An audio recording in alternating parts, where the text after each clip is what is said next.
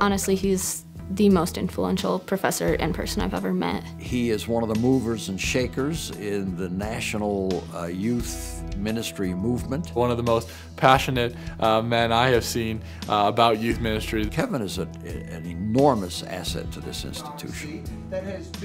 My name is Dr. Kevin Turner. I chair the Youth Ministries Department and teach broadly in the School of Theology. I'm passionate about the discipline of youth ministry. My life as an adolescent was phenomenally impacted by a trained youth worker.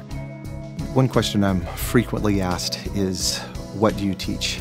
And my response is always the same. The question is not what, but who. What I want to make sure is that I am focused in on the individual needs, the individual successes, the individual gifts and callings of my students. The little punchline about Turner at CCU is if you want to study youth ministry, you better buy a bookshelf because you're going to be doing a bunch of reading. My thought is if all you get is my expertise and my 25 years of youth ministry experience, you're not getting enough. I've got to introduce you to the great minds, the sages. I've been married to my wife Beth for almost 30 years. We have 2 children.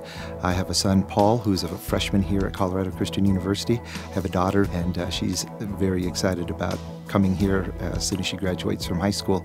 So we'll be a CCU family in every sense of that word. He's a very broad scholar as well as a very deep scholar in his particular field. He really has a heart for students and really has a heart not just for teaching them the biblical truth, but teaching them the truth that can be lived out in daily life. I actually believe in myself and believe that God can work through me because I know that having him as a professor, I'm well prepared to go into youth ministry.